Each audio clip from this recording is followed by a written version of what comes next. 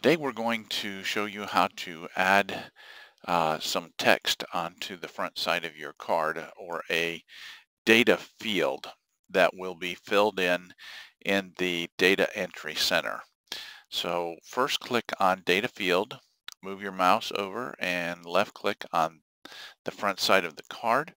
And here you can see a dialog box open up that says new field. And what do you want this field to be called? We're going to call this one full name. All right, and we want to adjust that full name. We're going to have it left justified, and we're going to center it in that justification box. We're not going to rotate it, and we're going to not put a frame around it or fill it with any color or anything at this time. But we do want to go in and change the font. So we're going to come in here and change font, and let's scroll down, and we're going to change it to Times New Roman. We're going to make it bold, and we're going to make it about 14 points. And we can say OK. And then we can say, and we're going to leave it black in color. You can select your color right here and change the color of the name. But for right now, we're just going to leave it black and say OK.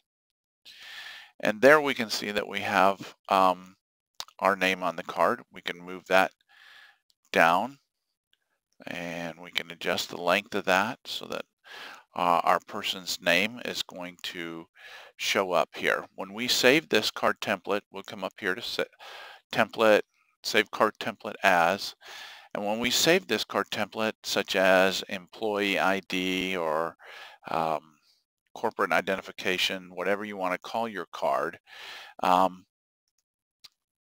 it will save this in there. And then when you have your photograph on here and your company logo on here, your name, let's say that you want to add underneath the name another field. We're going to call this title. And we're going to change the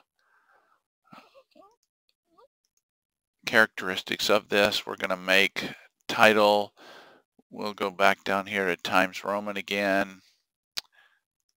And instead of bold, we'll just make it italics, and we'll make it 11 points.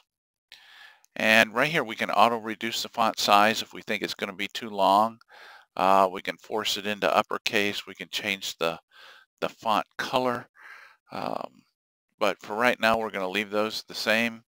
And we're going to say OK. And now we have title that we can put underneath our name. So now we would have title and the person's full name. When we save the card and you go to the data entry center, it will automatically show these two fields that can be filled in from the data entry center. Thanks, and join us again next time at Safeguard ID for more information and design techniques in Asure ID.